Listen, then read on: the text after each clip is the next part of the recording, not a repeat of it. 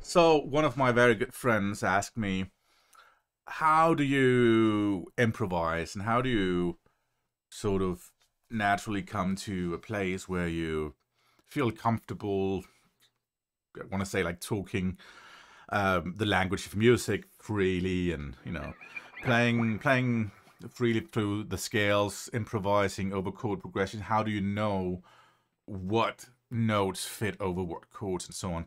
And it sort of prompted me to do a crash course in music theory and improvising, and we'll see how long this plays out for, but it's just gonna be me rambling and playing a bit, and we'll see what happens. And I want to bring the piano into this because to me, I think it's easy to visualize music theory on a piano due to the layout. Like on a guitar, you can play. There we go. Let me skip to another camera here. You can play notes, the same note in several positions, and that's great for the layout of chords and so on. But because it means the triads, which have like chords that have 3 notes, the notes will repeat. But essentially what happens is that you have, for instance, an E note here, but the same E note can be found here, here. It does have slightly different slightly different timbre, as you call it. You can sort of hear how, for instance, this is more soft than still the same note. So on a piano, it's slightly different in that you have that E note is only here. It's nowhere else. I mean, sure, it's an octave above, but that's essentially what happens on the guitar if you go to the 12th fret.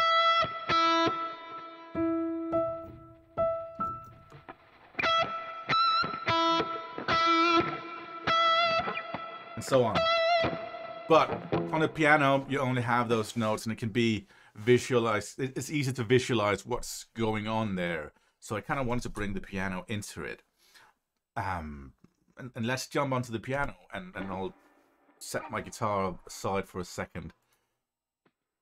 So bring up the piano here, put my guitar aside, and maybe just get my stand for my guitar over here so I can more easily reach that. All right, so when we talk about our musical system in Western music, we talk about a 12th tone system, and that is essentially all the notes we have to deal with for the most part. Now, let me just for a second get rid of that other. There we go. So, if you start from C, go up to the next C, we, even though we have 88 keys on the piano, at least on like the normal size piano, we only have the same 12 notes repeating over and over again. And, you know, then it repeats over and over. But usually, you talk about certain scales, you talk about using certain chords and certain keys and scales and so on. Now, for the most part, we talk about 7-note scales and start from that point. But those 7-note scales essentially come from the 12 notes we have to do with. So, I'm not a piano player, by the way, but you'll have to bear with me on that. But I think it's been a good tool for me to visualize this as well. So if you You probably heard that, you can play the white keys, just don't touch the black keys, or, so on. And that means you'd go from C, for instance, to the C above. And if you look at all the white keys here, for me, it was a good point of reference, kind of using C major as my starting point. And instead of just thinking of it as white keys, only use the white keys, you can basically play anything on the white keys, and it's going to sound all right.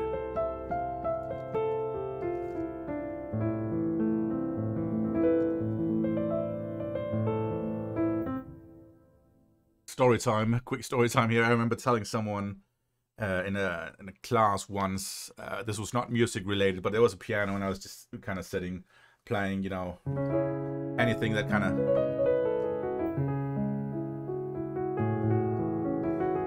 anything that came to mind. And she asked me, how are you able to do that? And I said, well, you can do it too, if you go to the piano and, keep it simple.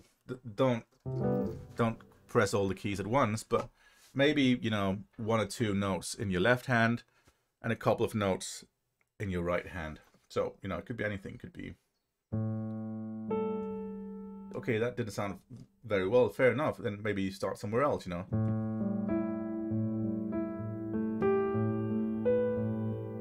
And she was slowly kind of pressing a few of the white keys, but you got the sensation that, she too could play something that did not sound completely off.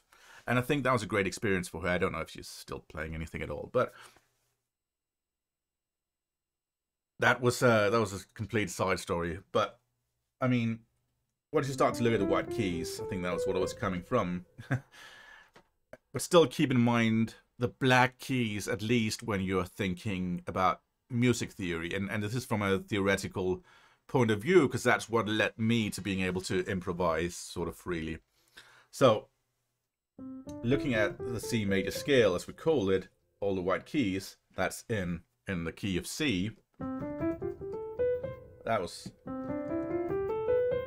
look at that, and still consider the black keys. You'll notice that from C to the next note, which is D, so the scale essentially goes C, D, E, F, G, A, B, and then it repeats again, C. Let's just repeat that again. C, D, E, F, G, A, B, C. It's a happy sound. When you look at that, you kind of keep in mind the black keys again. You can see how from the C note to the D note, if you don't think of the black keys, that would be just like one step. But if you think of the black keys too, you'll notice that from C to D, there's a black key in between. And in creating scales and talking about keys, you essentially talk about whole steps and half steps. So from C to D, a step in between. So one note would be a half step, and this would be a whole step. And essentially you could keep going, 1.5, 2 steps, 2.5, 3 steps, so on. But we have these 7 notes out of the 12 notes. 3, 4, 5, 6, 7. And again, repeats 1, 2, 3, 4, 5, 6, 7. Repeats again. You'll see that from C to D, it's a whole step. The next white key is E, and there's a key in between here as well. So it's a whole step and another whole step. Remember that. But now we come to the next white key. But you might notice, okay, that's interesting. There's no key in between this. It's just, there's nothing in there. And that's what we call a half step. So a half step is to the very next key in line out of the 12. So like a full circle of cycle of half steps would lead back to C as well. Or be all the half steps played in a row. But to create the scales, we create a series of whole steps and half steps. Whole step, another whole step, a half step. Now there's a black key again in between. So that's a whole step, another black key, another whole step, another black key. So that's another whole step, and then we end up with a half step here again. So essentially, whole, whole, half, whole, whole, whole, half. And you might have seen this in some theory books as whole, whole, half, whole, whole, whole, half. Or you might have seen it compromise, like put together in a different way, like W as in whole and H as in half. So W, W, half, sorry, one more time, W, W, H, W, W, W, H, and then it repeats back to the root. So that's essentially how to build the major scale that a lot of music come from.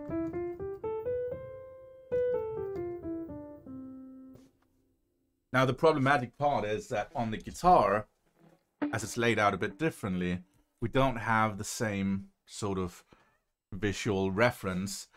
If you start from the 3rd fret and play up through the C major scale,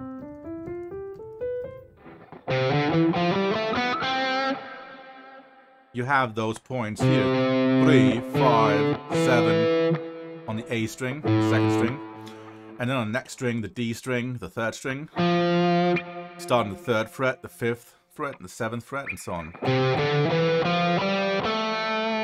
So that's the same shape, two of the same shapes repeated. And the next string would be 4th fret, that's a G string, 4th fret, and then 5th fret.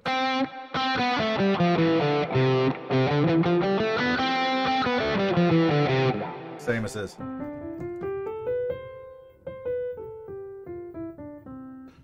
So, but the problem with the guitar is that it's laid out in a bit of a weird way in terms of visualizing the theory and remembering the shapes and all that. Because this same shape that I played here,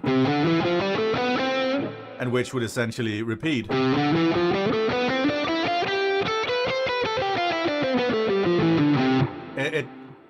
the notes would repeat the same way they do on the piano, but you saw the shapes kind of went differently.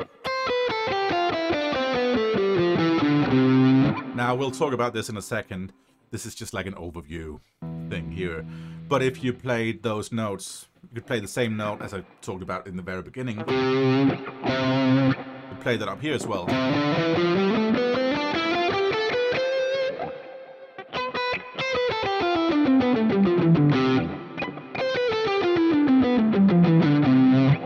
And that's one of the reasons why it can probably be more tricky to visualize and remember on guitar, that the C major scale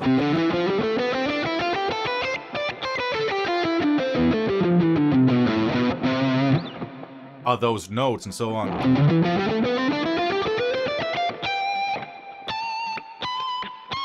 It's essentially up here as well. Now, going back to the piano though,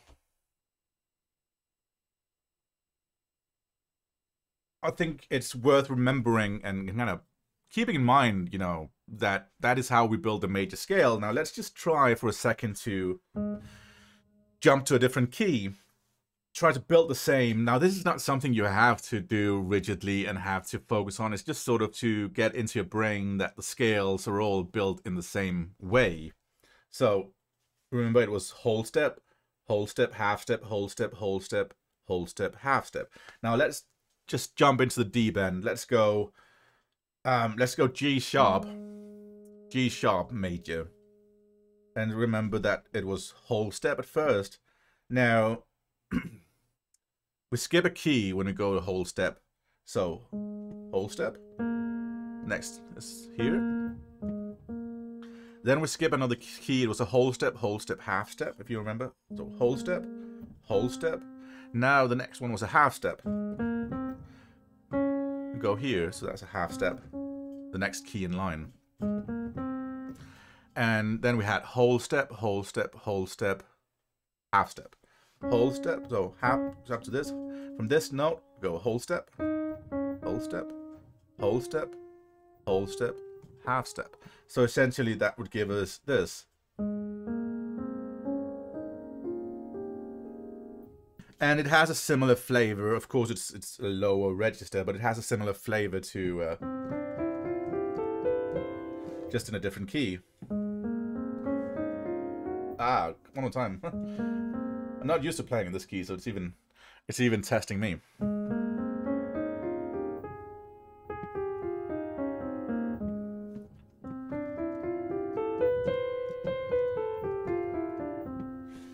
And the interesting thing starts to happen once you move into different chords and parts of the scale. Now, you might already be thinking, okay, so I can start the C major scale from here, I can play all the white keys there, but what happens if I start my scale from a different position? What if I started from G, for instance? Well, we're still playing all the white keys. And if I started from E, still playing all the white keys, we're still in the overall key center of C major. But essentially what this is talking about modes and modal playing, at least on the guitar. That's a very common term. It's less common on the piano. But I think it's worth keeping in mind as a guitar player that we talk about modes and modal playing. And you can essentially see how this comes handy when you're talking about building chords from the scale. And these are essentially the chords that I think about when I'm improvising. So if there was a C major playing, I'd focus on those notes from the C major. I'd still be playing the C major scale. I'd still be using notes outside of that chord.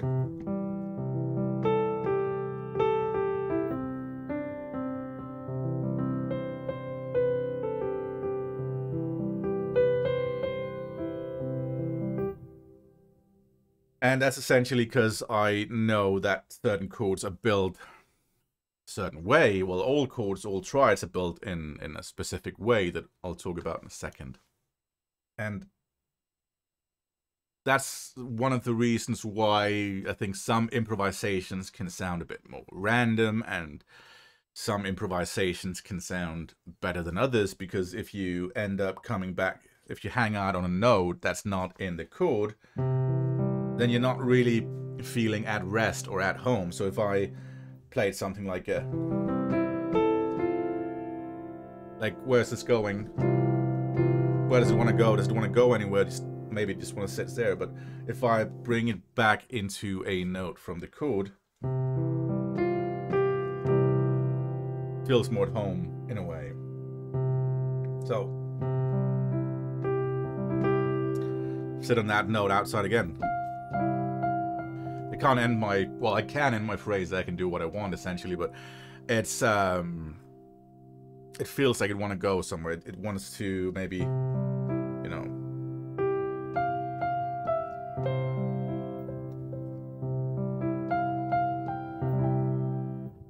So how do we build the chords though? Well, chords are essentially the triads that we mostly use, especially in pop culture, mainstream music, in any music really, to be honest. They're built from what we call thirds, and if you look at the C major scale again, you might have noticed that I played the C major here, and you can see that's a C, and that's an E, and that's a G. Move the chord up here as well. Now, did you notice that there was a key in between those notes? key I did not play of the white keys. I did not play the D and I did not play the F in this chord and this one chord. And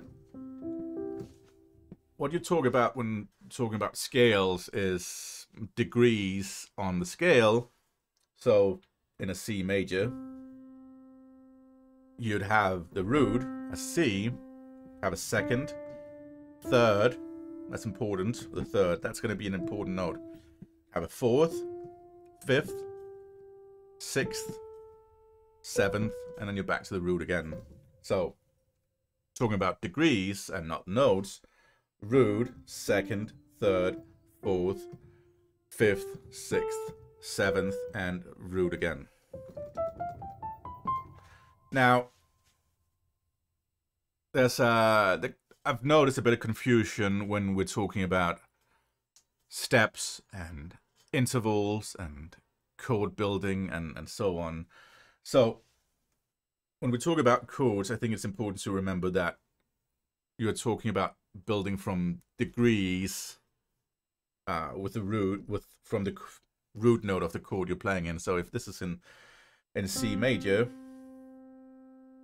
the chord would be built from, you might have already guessed it as I played these notes before, root, third, and fifth. If I put the C in the bass, you know, it might be easy to hear that that's. Now, the interesting thing here happens when we start to look at the steps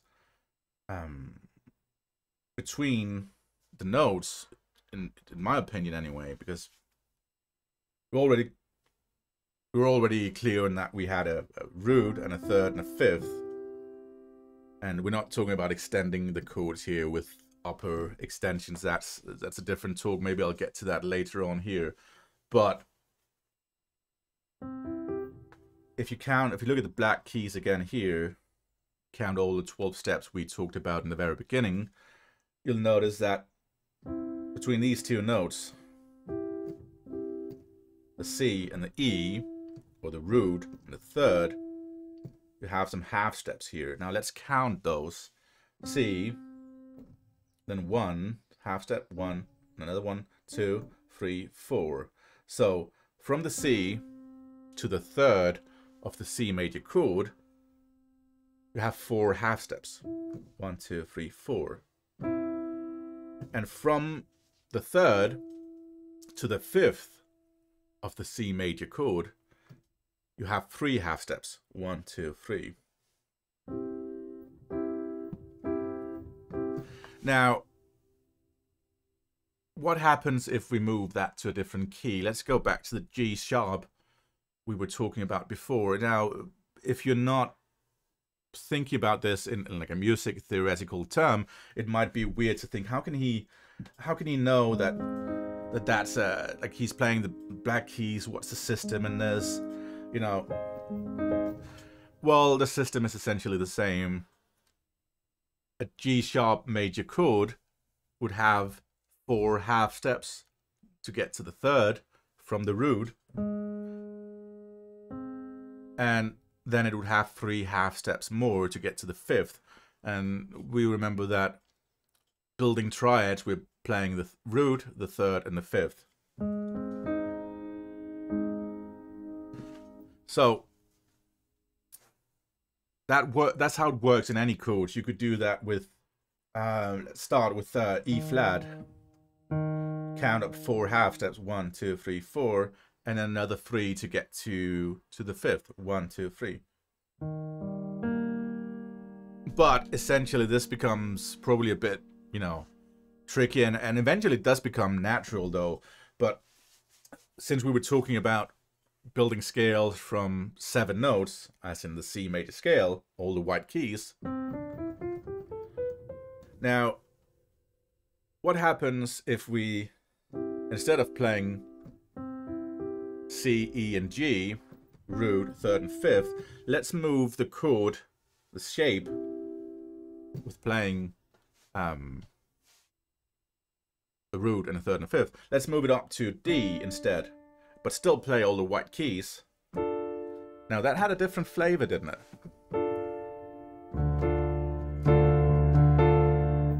more serious in a way, whereas C major was happy.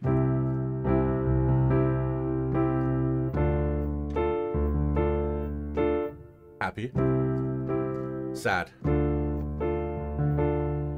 Now, why is it sad though? Why is that chord sad? Well, what's the building blocks behind it, theoretically speaking? Well, you know, let's look at the D note and count up to what is now the third and the fifth of that chord, still playing just the white keys. Well, we go from this note, we skip a note on the white keys and play the next, and then skip a note and play the next one. But you might notice that, hey, there's only 3 notes here.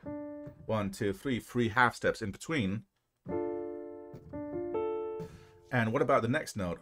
1, 2, 3, 4. Okay, so that's different than the C major that had 4 half steps and then 3. 1, 2, 3, 4, 1, 2, 3. Now in D minor, which is the next chord, we talk about major chords and minor chords, major being happy sounding, minor being sad sounding. You only have 3 half steps here and 4 to the next one. So major chords, major triads in the root position. Root position meaning you start in the root of the chord. Major chords have 4 plus 3, and minor chords have 3 steps plus 4. And that comes again in handy if we move to the same key we were in a second ago with G sharp major. Now, you might remember that in C major, the next chord was a D minor. Now, what about in G sharp major? Well, the next chord is a minor chord again, but obviously it starts from a different note. So if we move up to the next one and count 3 half steps, 1, 2, 3, and then count 4, 1, 2, 3, 4, we end up with a shape that looks like this. But essentially the building blocks are the same. They haven't changed. It's still 3 half steps and 4, then 4 half steps.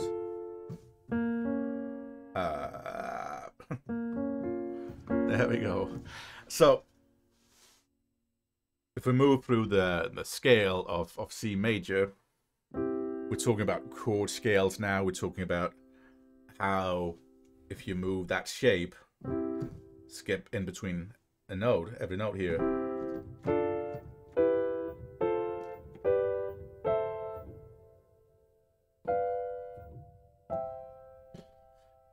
You might see that some of them have different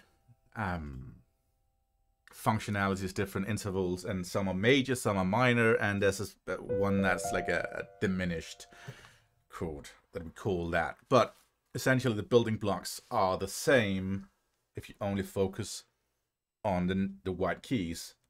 Root, skip a key, skip another key, and then you end up with that. I don't play like that, obviously, but and it's the same in any other key. Those are the building blocks. In major, 4 half steps plus 3 half steps to get the triad, and in minor, 3 half steps plus 4 half steps to get to the minor triad. So if we move through this, C major, D minor. Now the next chord is okay, that's sad sounding too, you know.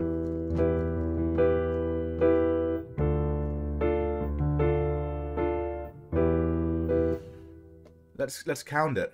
So 1, 2, 3. Oh, okay, we already know now that it's a minor chord because it's got 3 half steps there. 1, 2, 3, 4. Okay, so it's definitely a minor chord. Same if we move up. Now that's got 4 half steps. 1, 2, 3, 4. And 3, so 4 plus 3.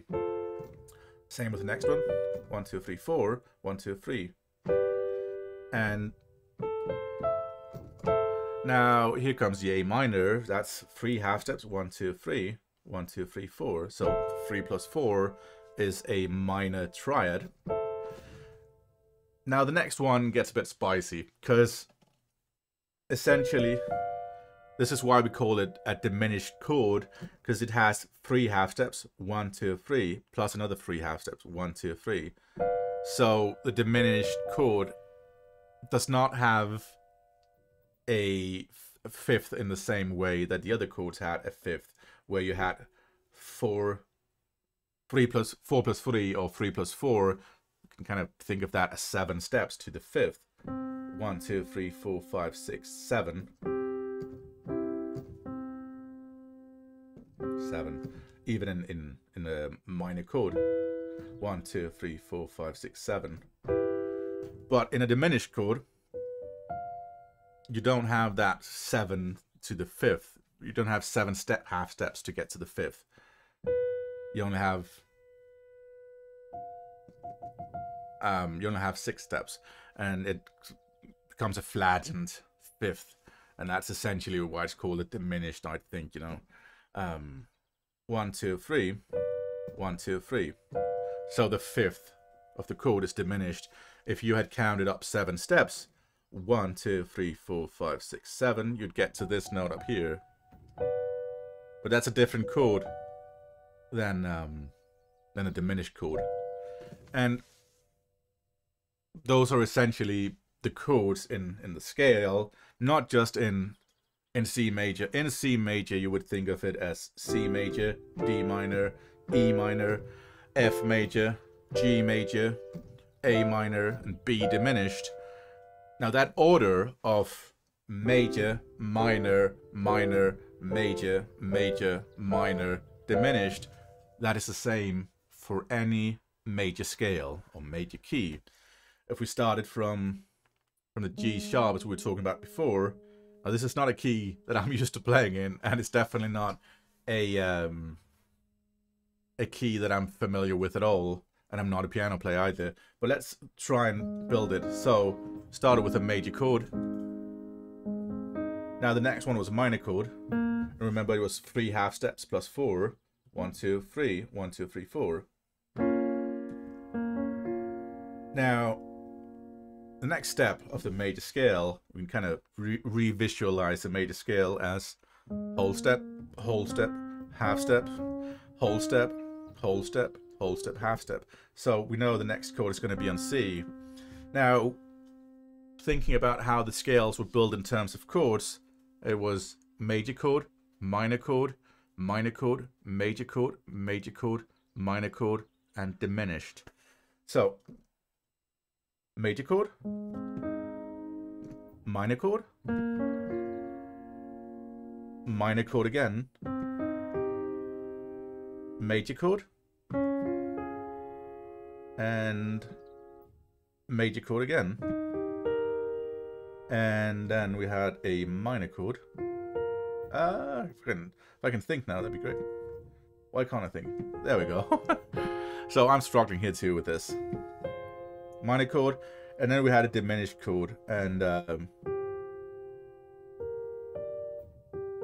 we go. So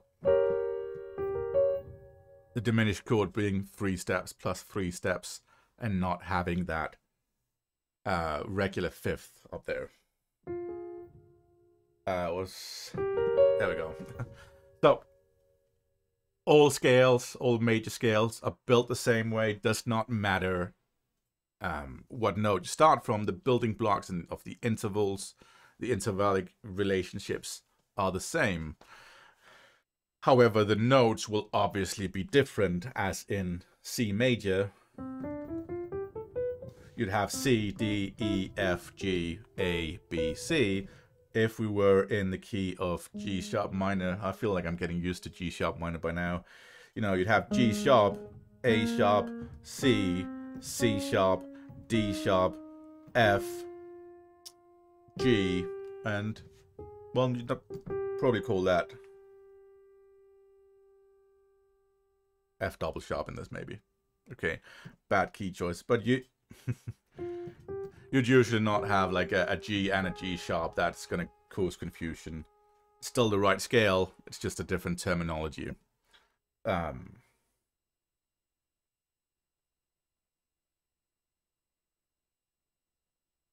So maybe that was not the best key to talk about that in. Let's just let's not forget about that. We're still building it from the same blocks, but it's interesting to know how I will kind of get confused here as well. Let's do E major and kind of think again of the whole step, half step, whole step, whole step, whole step, half step. E, whole step, another whole step, half step, whole step, whole step, whole step, half step.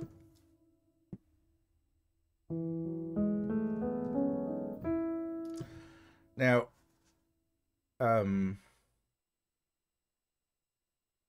as I said, in the key of C, you'd have the notes C, D, E, F, G, A, B, C again.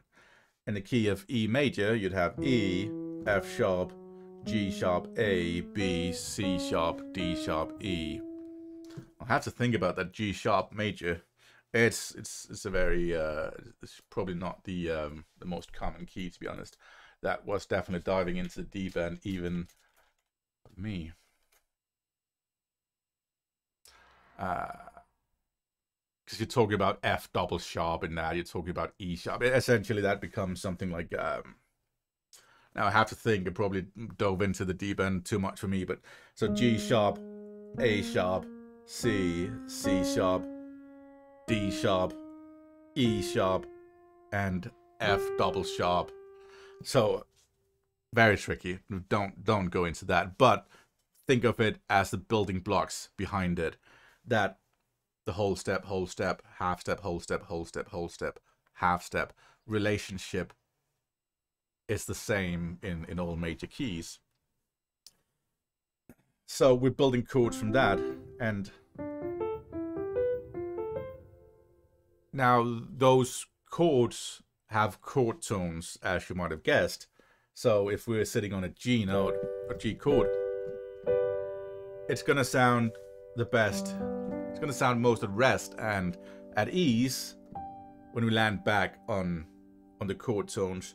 Usually the root sounds the most stable. There's a few birds out in my backyard. But even the third and the fifth sounds all right. Other tones will work too, but they want to move somewhere. So the chord tones are our safe choices, our safe home notes. We want to go on a journey and we want to get back to the root or the chord tones. So once you start going into chords and how to build chords and extended chords, you might end up thinking, okay, what if I play some more notes? What if I keep stacking these notes up in thirds, keep skipping notes here? Well, you know, if we do it from C, you're gonna end up talking about extended chords. You're gonna have like a C major. Now, if we looked at the degrees of the scale we were talking about before, how that's a root, second, third, fourth, fifth, sixth, seventh, get to the root again. Now let's just try there and then add the next up. Now what note is that? We called this seventh a second ago. So that ends up being a C major seventh. Now if we add like another note up, C major 9, another note up, C major 11, that's not a chord you'd usually play, but it has a bit of a weird wonky interval between that and between, so you'd usually not be playing that chord too much. You could add the 13th as well, up here, the A. Now, when it says like C major 9, that implies that you are, in fact, both playing the 9 and the 7th. Now, you might be thinking, like, how did that 9th and 11th and 13th come into play? Well, that is what the extended chords and extended, like, upper voicings or whatever you want to call it, comes into play. So C, our octave is here. That's a C. Then we have the octave here. But once you start going above that, with adding notes beyond just those three, C, E, and G, you know, you could repeat those notes forever. It would still just be a C major chord. So all C major triad chords. If you start adding the 7th, so C major 7th, that's still within the range of the octave. Now add the 9th, we go above that C. So add the 9th, it's a lovely sound. The 11th, 13th, and so on. Now there's no reason to start talking about 10th and 12ths and 14th, because what happens is that you will start to see that this was the 9th, and we talked about the F here being the 11th. But if we start talking about a 10th, well, the 10th is just that E note again. We already have that down here, so we don't say that's a 10th. Well, we talk about it as an interval, but not as part of a chord. You would not see a chord symbol say C major 10, because that does not make much sense. The E note is already there. You're not saying C major and now add a 10th. That's not needed. And as we go above the 11th, 13th, it's essentially the same. That would be the 10th. This would be the 12th. The 12th is already there as the 5th, so no need to say that either. And we don't say 14th either, because that's essentially the same as the 7th. So 7th. So yeah. Where do we go from here? Well, it's interesting just quickly to look at how, if we play 7th chords, like, remember that's just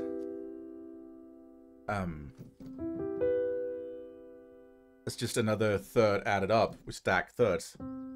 This is the first third, and we call this the 5th, but essentially you can see it's the same interval on the white keys between them. It's another third, another third, another third, and so on. But what happens if we move that through different chords? Now, we remember that this was a D minor chord. We start in D. The chord scale being major, minor, minor, major, major, minor, diminished. So our second chord here, a second chord in C major is the D minor chord. Now, if we add a 7th to that, it's got a slightly different sound to it, rather than the C major.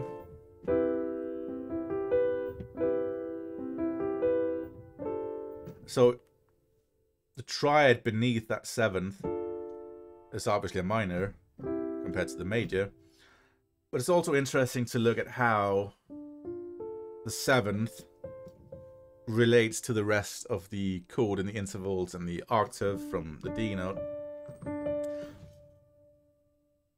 We'll notice that there is actually 2 half steps until we get to the root here. And in the C major 7 chord, there's only 1 half step. D minor. Now, it might be interesting to look at the intervals here as well, just all the half steps and everything, so how they correlate to each other. In the C major 7, counted up 4 half steps, another 3 half steps, and then we count up another 4 half steps, 1, 2, 3, 4, to get to the 7th, or the major 7th. And in D minor, well, counted up 3, 1, 2, 3 to get to the 3rd, another 4th to get to the 5th, 1, 2, 3, 4. and only 3 half steps to get to the 7th here. And this is essentially a minor 7th chord. Overall, if you take into consideration all of the steps between all the intervals and steps between the 12 notes, you start to think of, okay, so that's a second, we talked about that, and this is a third. Now what happens if I lower third? Well, it becomes a flat third, and if I lower a second, it becomes a flat second or a minor second. You could also think of the third, instead of a flat third, you could think of it as a minor third. The same with the fifth. With the fifth would be a flat fifth.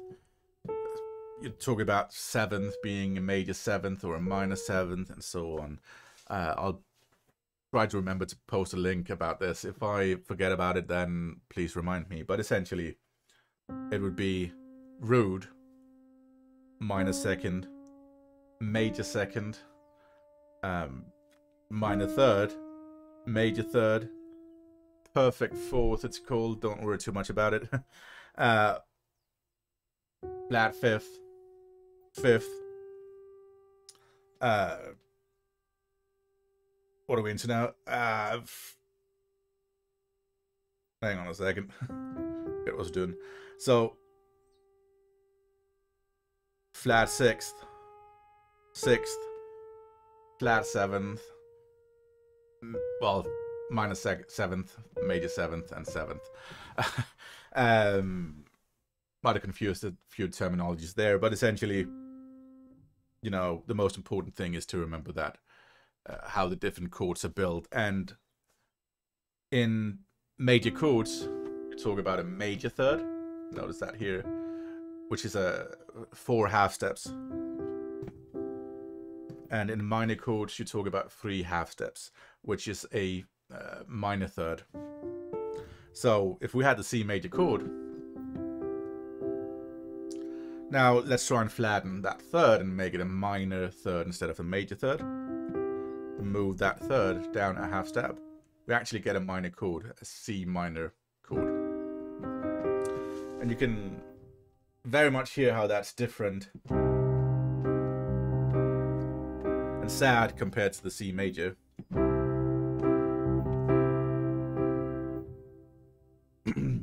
And you know, I think that's about, you could go on and on about the piano here, but I think that's essentially some of the theoretical things behind it all that I think are worth mentioning. A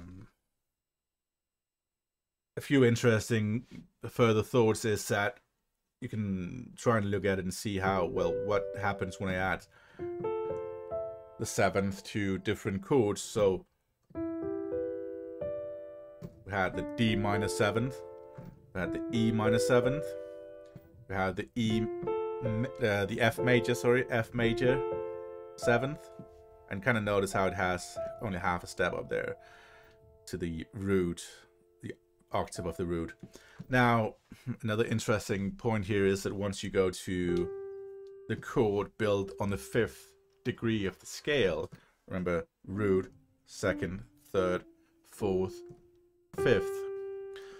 The chords built on the 5th degree of the scale are major chords, built of the 5th degree of the major scale, are major chords, but they have a minor 7th. And you often talk about cadences and how chords lead into each other, voice leading, whatever, stuff like that. And you have different kind of cadences. You have plagal cadences. You have, you know, I forget the English name of it now. Yeah, so you have an authentic cadence, you have a half cadence, plagal cadence, deceptive cadences, and so on. Like a perfect authentic cadence would be going from that 5th back to the root. Now you can voice chords differently, of course, as I said before.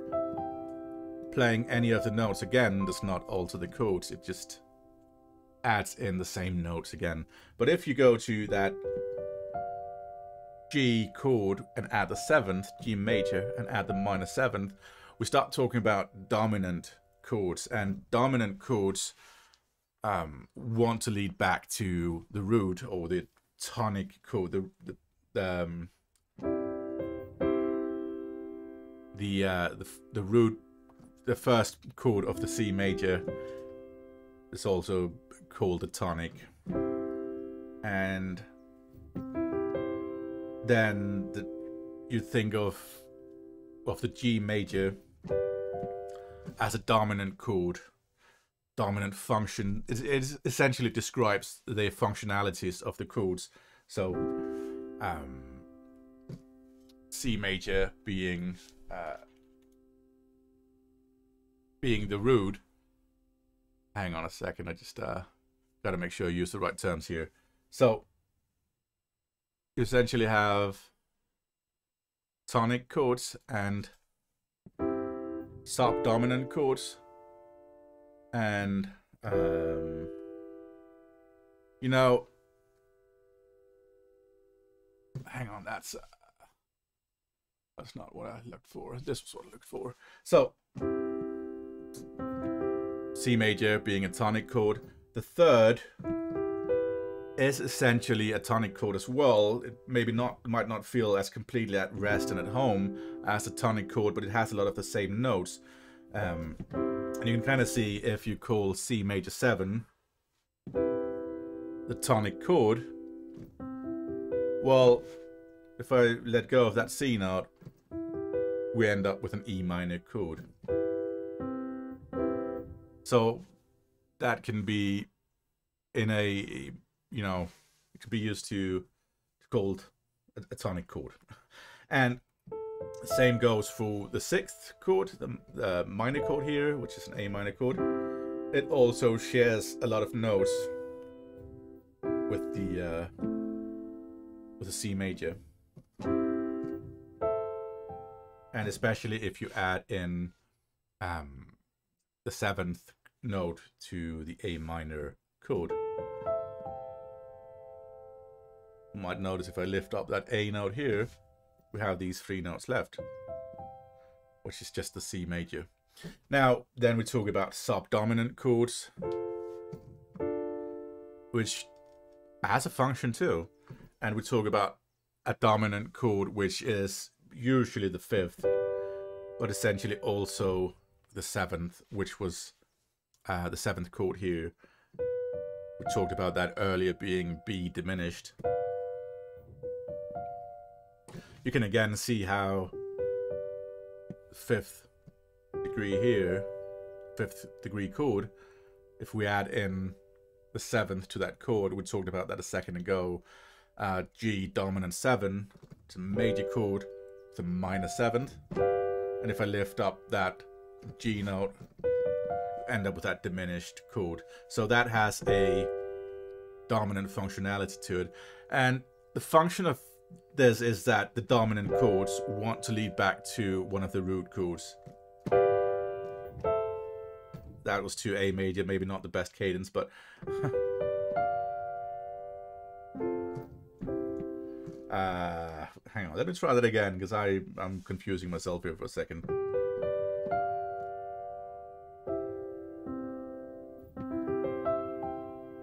So essentially G7, G dominant 7, wants to lead back to C major. Kind of hear how that feels at rest.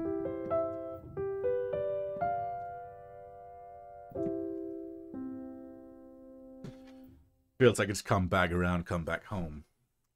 All right, so that was a whole lot of talk for the past hour or so about piano and how theory is kind of summed up on the piano a bit. Now let's go to the guitar, and let's keep the piano somewhere here. Like, how do I? close up. Now,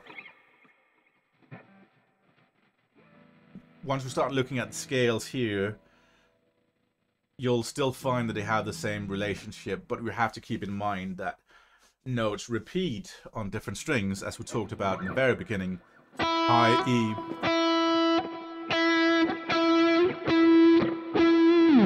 So you don't have the same visualization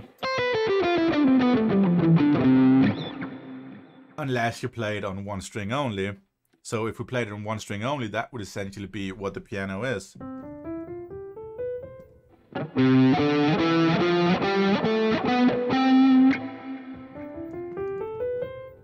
Once again. But on guitar we don't just play back and forth on those strings.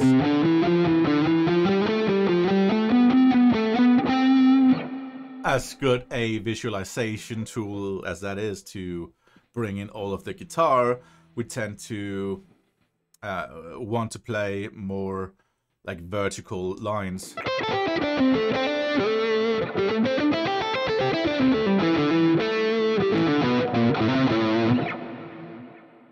So how do we approach this? Well, we still have to think about the whole steps and the half steps and that whole thing. So if you look at let me just make sure this is I'm gonna pause it here. I'm gonna upload the second section in a bit.